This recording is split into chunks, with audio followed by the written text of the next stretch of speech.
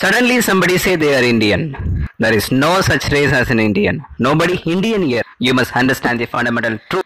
Don't be confused the difference between the nationality and citizenship. Nationality comes out of race. You are a citizen of India. That's all. You must understand clearly. I am Indian. Who is Indian here? Where will go and spell? When Frontier Gandhi Abdul Ghaffar Khan, while he back to his native from India, he was questioned that what he have seen in India.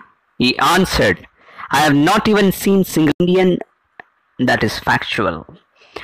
I am Tamilan. He is Telugu. He is Malayali. He is Kannadiga. He is Bhojpuri. He is Bihari. He is Sikh. India is secular of state and union of India. That is the factual.